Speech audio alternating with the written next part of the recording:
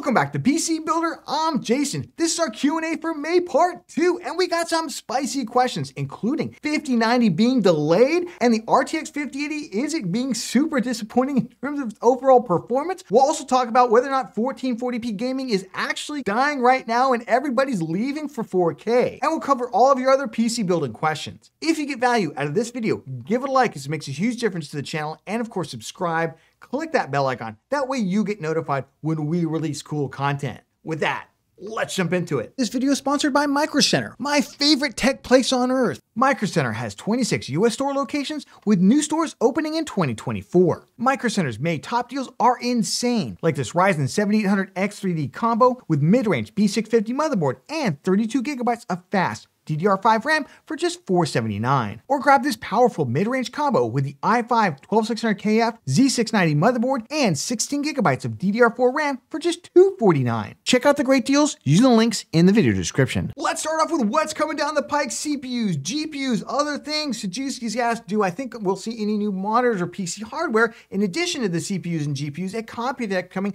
You say next month. It's actually only a couple weeks away now. You know, several manufacturers dropped new monitors earlier this year, but perhaps they got something cooking.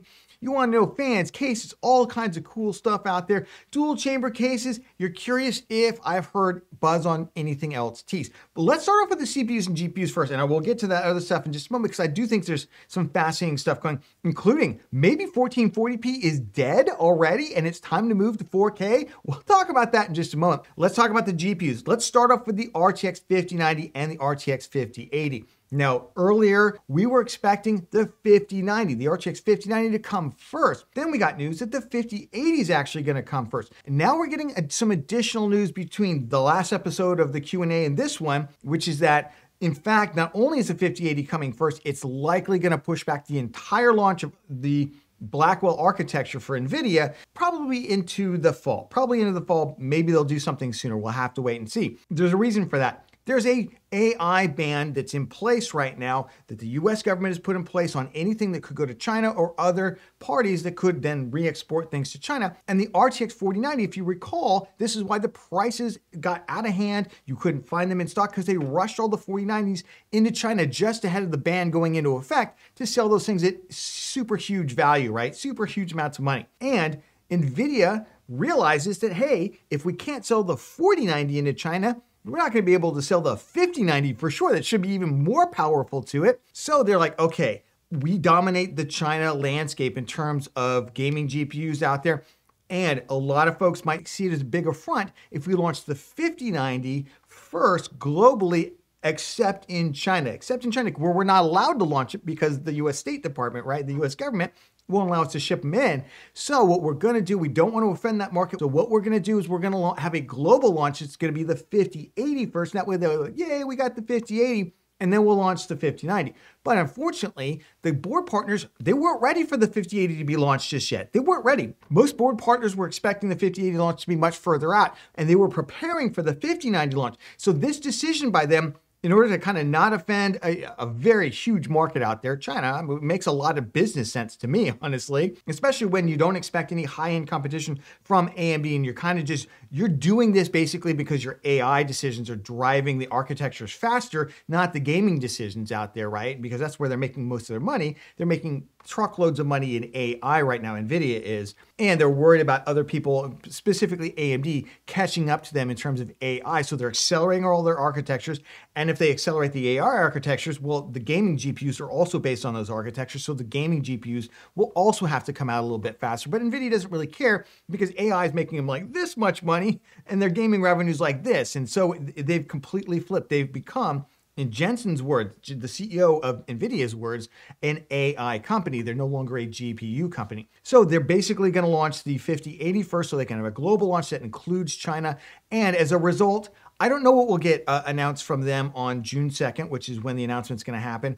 Probably a tease to it, probably something, but it's also possible that they'll push off that announcement to, you know, sometime in the fall, just before they launch it, and kind of do their own thing. Obvious that they're really eager to make a lot of AI announcements, and that AI architecture, again, the gaming architecture is based on it too. So it just seems kind of makes sense that they're going to announce it all at once, but we'll have to wait and see. In terms of gaming monitors, we got a ton of new announcements at CES, which was in January in Las Vegas. We were actually there. We were able to see a lot of this really super cool stuff, but most of those gaming monitors were OLED, and there were either 1440p 360 Hz with one 480 Hz out there by ASUS, or they were 4K 240 Hz, and they were generally about 32 inches in size. I suspect we'll probably get a couple more of those monitors announced, but a lot of those monitors are starting to make their way to market. I've seen reviews on a number of these things that we are actually able to see at CES. I was actually able to mess around with them at the Gigabyte booth, at the MSI booth, at ASUS's booth. I will say some of these monitors, the price points that they're driving are insane. 360 Hz 1440p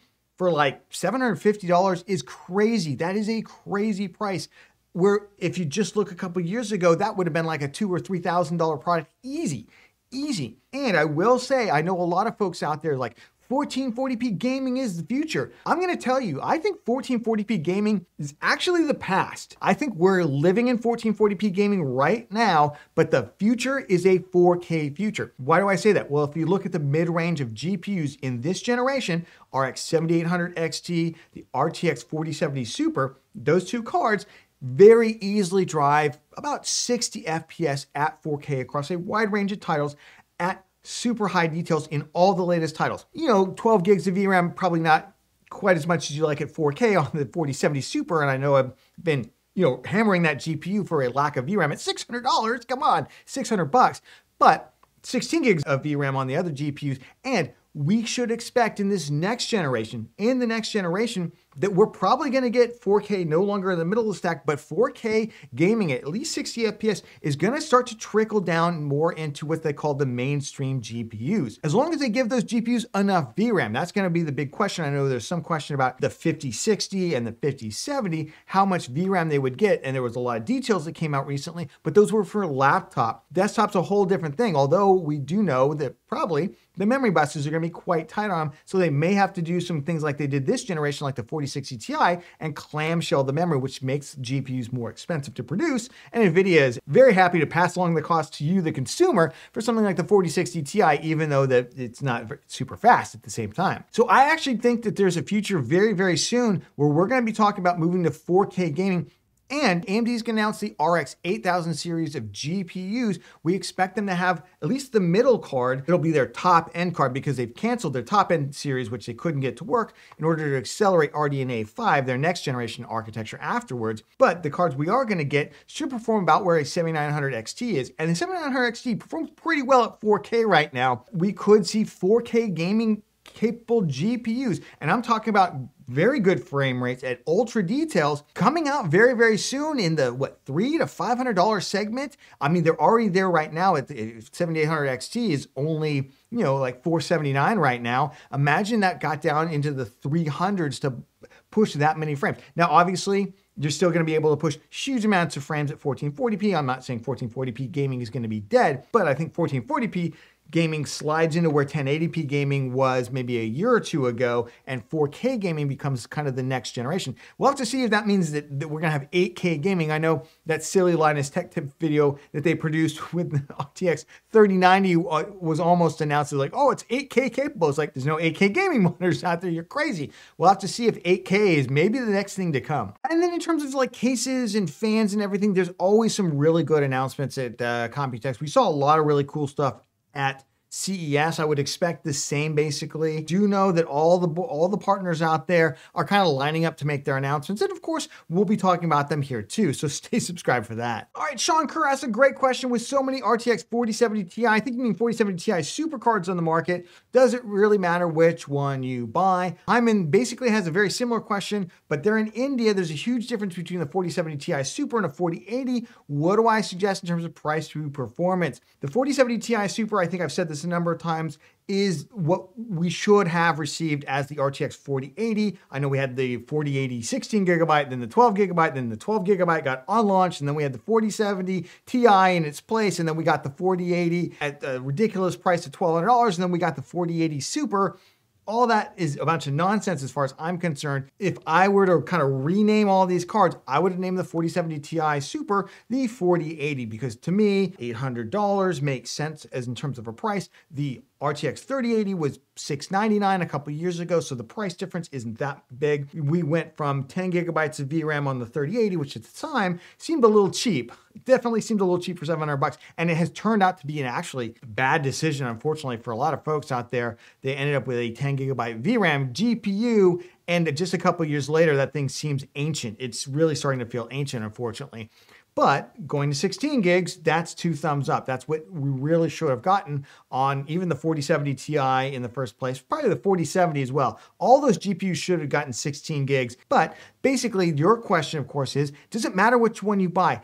Not really. I mean, listen, if aesthetically there's a card that you really like out there, maybe you like the ASUS Tough one a lot, maybe you like one of the white cards a lot, like the Gigabyte Aero out there, that is a potential reason to spend a little bit more. Some of the cheaper models, like the Ventus out there, the kind of more entry level, I know, entry level $800 GPU, but you know what I'm talking about. The cheaper end, right? The cheaper points of entry cards out there, the coolers are all still quite adequate. I did like the MSI Slim one. If you were looking for a slimmer, obviously the card is then longer because they just elongated the heatsink and shrunk it down this way. That's another great one, especially if you're looking to kind of vertically mount it in your case out there.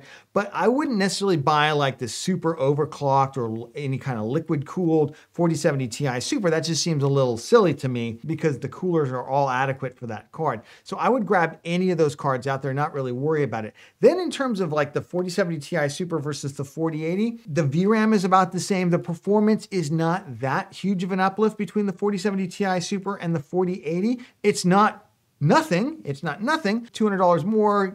Will that GPU last you a little bit longer?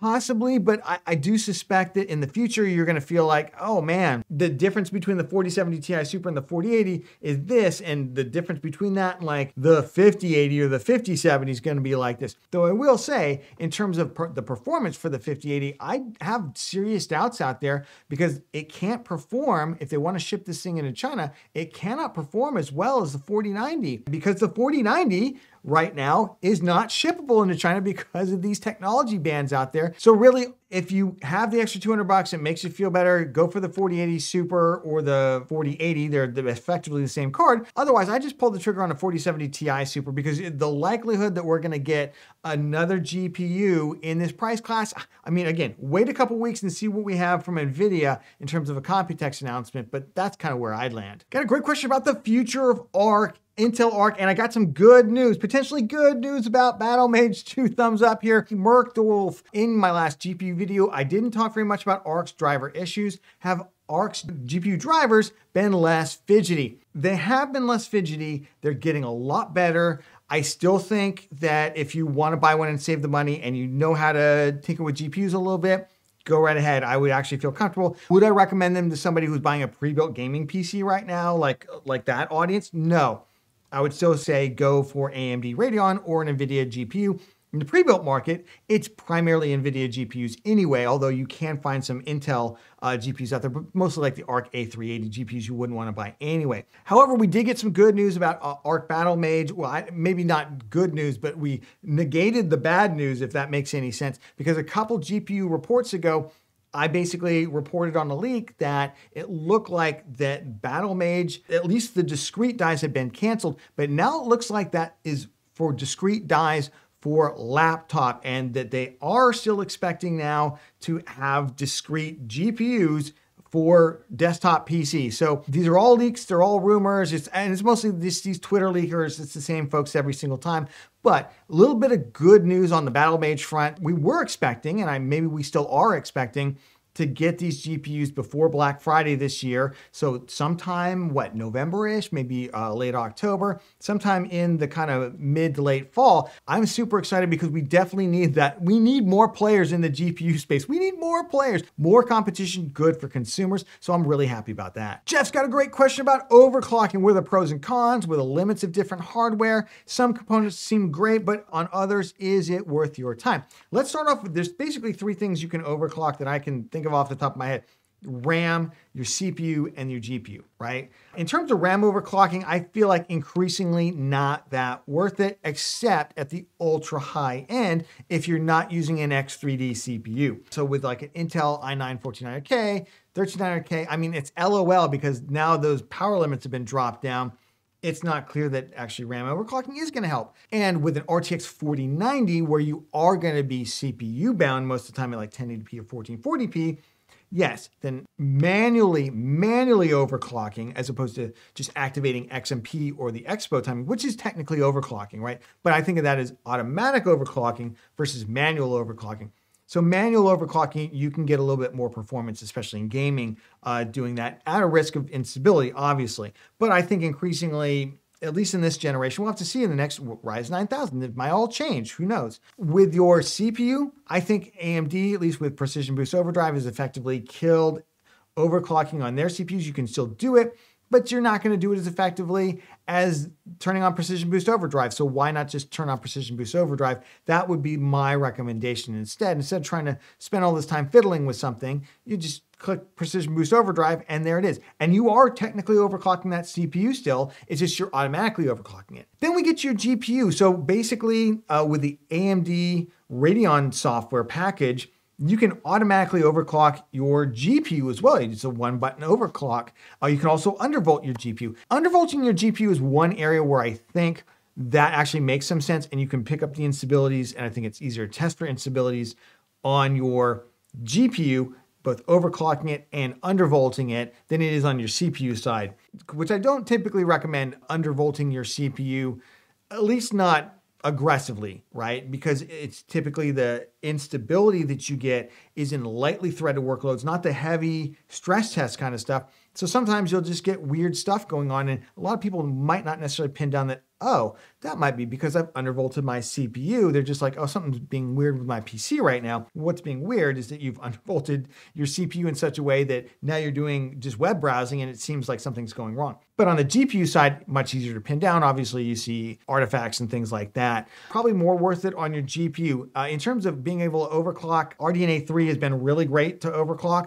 Ampere less so, but you can still get good performance out of doing it. That's the RTX 4000 series GPUs. The 4090 has been really good, and then each die down, it just seems like it kind of hits a line, and that's really why I feel like NVIDIA didn't push the power envelope with a lot of those GPUs. There's just not a lot of performance there to get. There's some, and you certainly can, especially in some titles that are memory bandwidth tight, especially if you overclock the memory on it as well. So I would say the 3, RAM, probably not worth it. CPU, definitely not worth it. GPU, still worth it. And I know I promised all y'all an overclocking guide out there. I have a script written for it. It will get shot sometime in the near future, hopefully very soon. Ender Gamer asks, are AMD GPUs compatible with ATX 3.0 PSUs? If not, can I still use the PSU?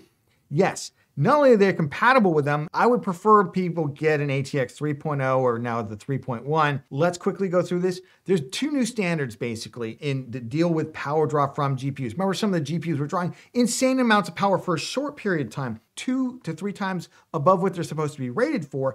And some of the older PSUs, they would trip the protection. Now they are designed to allow components to draw more power than they're rated for, but for only short periods of time, and they were exceeding that. And so all of a sudden you just have the system just poof, flip off. People didn't know that there was something wrong. They thought there's something wrong with their PSU, and in fact it was the GPU was just drawing way too much power. That's why we've recommended a significant oversize most of the time, at 1.5 times the max rated drop.